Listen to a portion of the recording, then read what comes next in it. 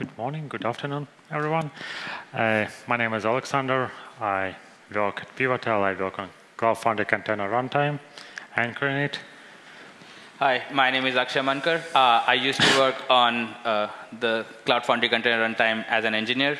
Now I've moved to the closed-sourced part of the PKS program. And this is our friend, Octo. He's the octopus at Pivotal. He'll be helping us present this talk. Yeah, so we will talk about auto-upgrading BOSH packages and avoiding boring work.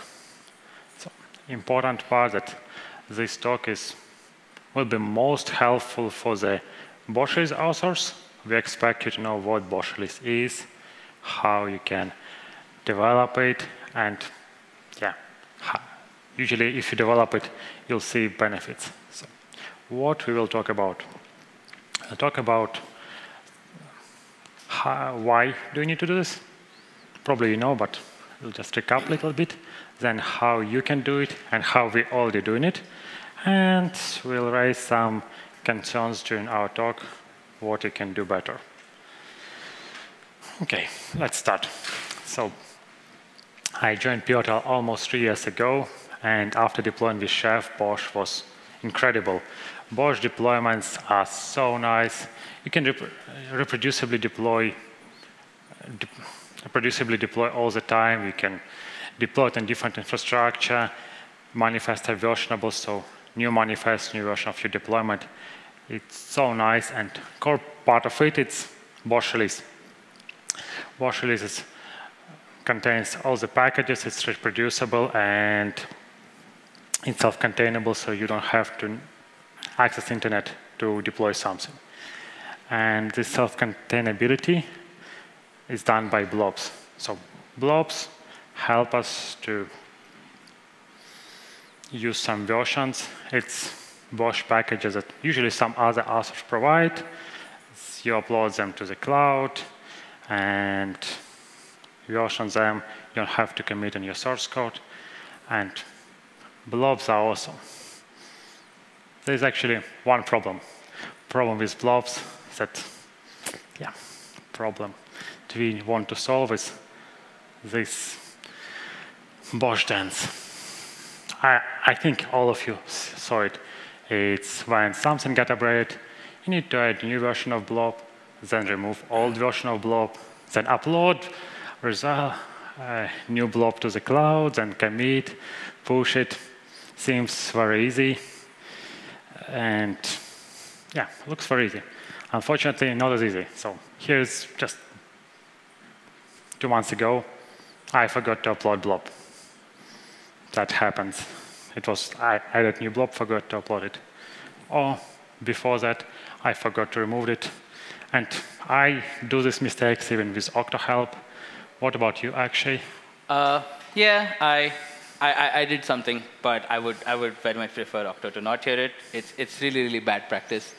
I once uploaded Kubernetes version 1.6 as 1.7 while upgrading 1.6 to 1.7. So we all thought it got upgraded, but Kubernetes was still old. And guess what I did? Why don't we have a commit message here? I was so embarrassed. I forced push on top of it. Please don't tell Octo. He'll probably kill me. Yeah. So that's even part of bigger upgrade thing, isn't it, actually? Yeah. So that dance was small, but look at this bigger dance. How do you even know when upgrades are when you have to upgrade a package? You have to wait for some team member to notice the package has updated, like they have released an upgrade. Then they would create the same old boring story in Tracker or whatever your project management thing is. You have to find the old story, copy paste things, and be like, yeah, update things. And then next thing, you have to convince your project manager, your team, that we need this upgrade. Then again, that conversation goes on. People go like, OK, we'll put it somewhere in the priority. It makes it to the top of the backlog, and then developer starts doing all these things.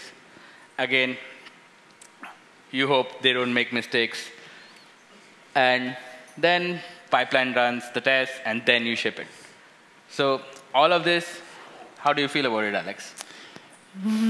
I personally like it. With Octopus, we like it, but it feels repetitive and little bit boring.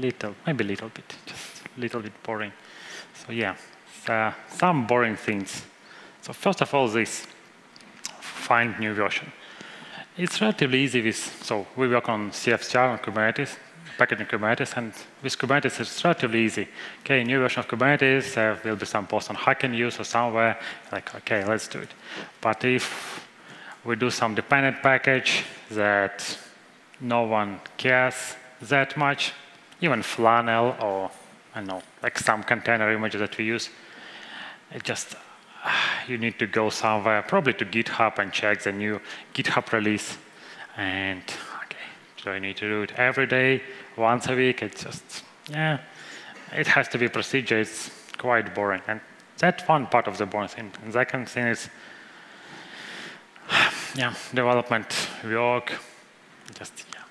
And since it's boring, we all do mistakes. Even Octo does mistakes here that, yeah, it can be just one script that can do this for you. And if it's boring, I'll ask you to do it, actually, yes? Obviously. As the doer of boring things, I would probably make more mistakes, or I'd just hire a Terminator to do it. And if it's boring, it'll terminate it. Like, what's the point of doing this boring things, right? So, again, what would Terminator do? Terminator would be my bot. I call my bot Terminator. It would be like, it notices the upgrade, it'll create a story for me. And then maybe wait for us to prioritize it. And then we'll talk to PM, have that conversation.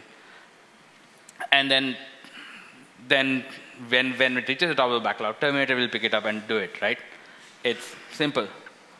Does this sound good? Like, if I don't do it and Terminator does it? Yeah, so, okay, you saved your time. That's fine, but I know. I think that probably Sean, who is here, he won't enjoy if I ask him every time to prioritize bump of new package, especially it will be like some very, very boring package. He'll ask me, why don't you prioritize it? Can we like sneak it? Yeah, yeah, I think you're right. You're right. And waiting is human. Like, we as humans like to wait for things and like make sure we're doing the most important work that the customers would benefit from. And because our time is valuable, we prioritize things. But bots' time is not that valuable. No offense to any bots that are here. But their time is not that valuable. They are sitting, they're just, and also it's cheap because what is bots' time? It's some CPU time on some VM on cloud, right? It's cheap. So how about this new world where the bot will notice things and the bot will ship things and we can go to Alps and hike? Yeah, that's good. I mean, that usually works good, but unfortunately, or fortunately, we work on Kubernetes, and it has sometimes there are some problems happen that sometimes they introduce some breaking changes even in patch versions. I won't even talk about minor versions where contract may change or something will happen. And if some new features appear, bot usually don't expose it because bot can't read release notes. So maybe let's automate this bot and make him read the release notes. I don't know. Maybe like automating bots to read release notes. Sometimes I can't understand them. I don't know how to write code for bots to understand them. I would much rather take some compromise here and bake in some flexibility in the bot, right? Like if I notice that bot has upgraded something wrong, maybe I would say, hey, how about you stop for a bit, don't upgrade things, and I will revert the bot's things, right? Revert whatever changes bots made. I have to make sure the bot is not super reckless and just doesn't, like I revert bot's change and bot goes, oh, you're using wrong package, let me upgrade it again. So you don't want that. So we should have a pause button in our bot. Like it should be able to pause. There are other problems that we could, other ways to solve this is like Semver. It is the next best thing after reading release notes. Yes, release notes give you much more in-depth detail, but if the packages you depend on religiously follow Semver, they would not break contracts in minors, or they would not make major changes in patches. So we could make bots listen to only minor changes or patch changes, depending on what package we depend on, right? As a next step, we could also say that, hey, how about you don't push to master? Our master is is supposed to be much more tested, much more stable thing. Send a support request. If bot sends a support request, we run a PR pipeline. We make sure everything works. Maybe have a person go through it and see. Maybe have a person go through release notes, check out deprecations, and see if there can be any minor enhancements they can make. So we could do all of those things.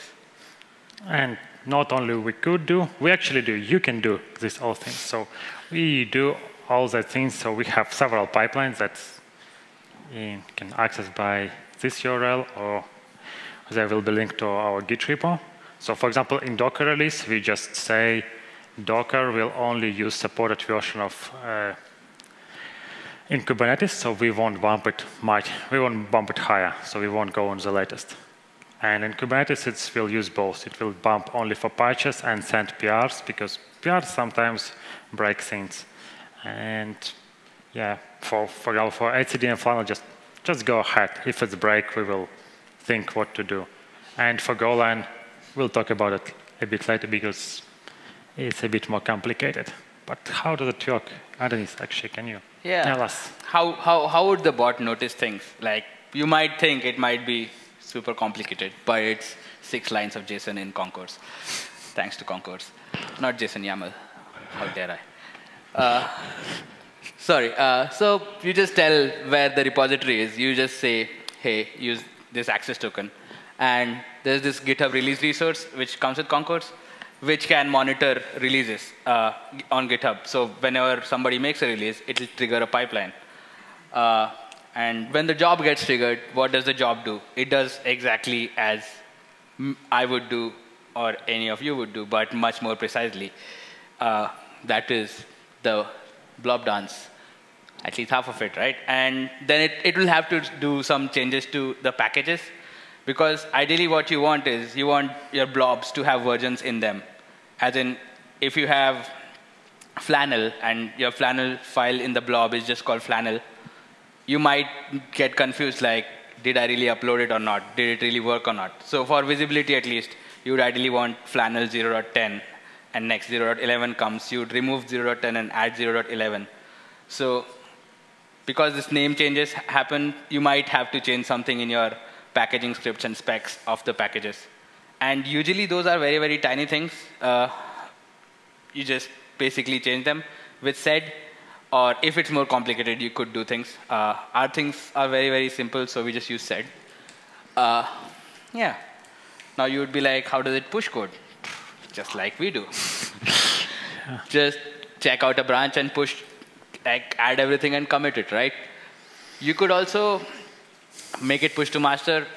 But again, as we discussed, it's up to the package and how comfortable you feel upgrading that package.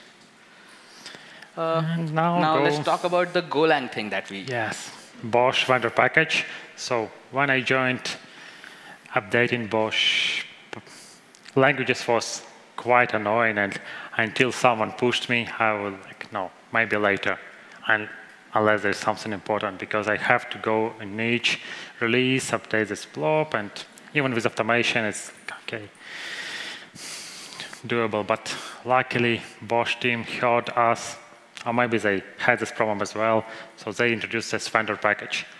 What it will do, they actually maintain the release with version package for languages and CF/CLI. And when new version release, they automatically add it to their release, and we can use it in our package with simple command, which will be on the next slide. So for example, for Golang, they support, you can either follow the major version or follow the minor version, and you just run the same command again and again, which is this command. Very simple. If you want to know more, go to tomorrow's talk, by Maya and Maria. It should be very interesting. And this is what we do in our pipeline. And I want to explain a little bit more here what's happening. So we get the version of Docker release, of Go release. And why we do this? Because we want to bump it in Docker that we use for our unit tests. And that's what probably you should do as well, because sometimes on bumping of major packages, Go becomes more strict, and you don't want it to fail on your integration time, on your deployment time, but fail in your unit test time. So that's why you should bump your versions in your Docker image that you use in CI. That's like a minor caveat. And one more interesting thing about vendor packages: basically all your releases, all packages in all your releases can be vendored. So as for us, for example, we can use kubectl, and we thought about extracting more small releases that will use kubectl, so they can get this kubectl from our main release. And one of the benefits that you won't have to bump packages in all BOSH releases, and other that it will be single blob, so less uploading, less compilation if you don't use precompiled releases, and yeah, it just works. And now, when we bump everything in our BOSH release, we finalize it. Next step is the manifest. So we want to bump releases in the manifest. It's very simple. Again, concourse pipeline. Code is not readable, but you can read from our repo. You just get the release URL and SHA and run BOSH interpolate command for the manifest and push it. As simple as that. So links to our CI and to our CI repo, check our bump pipelines. They're very simple.